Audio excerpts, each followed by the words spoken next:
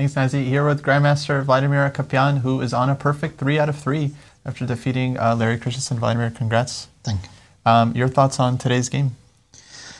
The game was very complicated, and so don't expect from me that, I mean, it was very complicated, many possibilities for both sides all the time. And so, I mean, all these moves that, for example, Queen E1, I was not sure that this, I mean, there is a Rook E1, of course, there is Queen E2 maybe.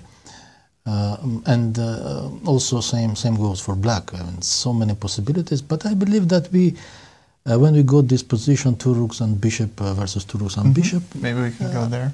Yeah, I think this is like, I don't think that, I mean, for sure White is safe, and but I don't think that, I mean, it's something for White. It's probably just equal, especially that it's possible to trade all 4 rooks. When I played Rook H1, for it was possible to trade and or play Rook H7 first and then trade, and okay, maybe due to some this eventual F4, F5 break, White has some symbolic advantage, but I believe it's just equal, as it should be drawn normally, it's always.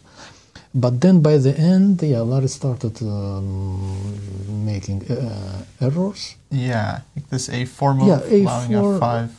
In general, this plan, Rook D7, Rook C4, I didn't understand that.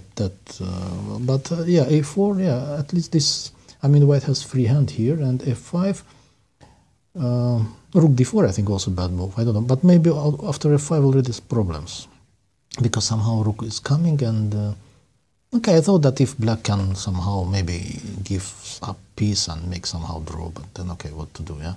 But here, at least after F5, it's pleasant. Also, I'm not sure that F4, then I was thinking instead of F4, there was, you know, what possibility? Then I saw, but somehow it was not. Rook takes C4 and King F4, King G5, like this. Takes King F4, King G5, and then F4. But too complicated, Black creates some counterplay there, and I don't know.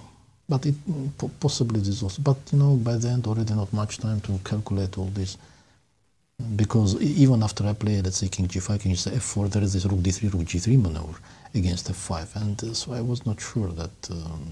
But okay, maybe it's also worth just attention. At least it was interesting, maybe also, because after F4, if Black prepares somehow against this F5 move, I don't know, but some move maybe. King F7, Rook H8 he did not like, but maybe some move to prepare against this F5 break, and like Rook H7 or something, or yeah, maybe Rook H7 here at once. I mean, this okay. It's I mean, this bishop endgame. It's clear, pleasant for White, but okay, it should draw. Yeah, actually, I didn't understand, because he started wasting time here and ended up with this strange A4, and in general, almost strange. I see. Well, I mean, so far, so good.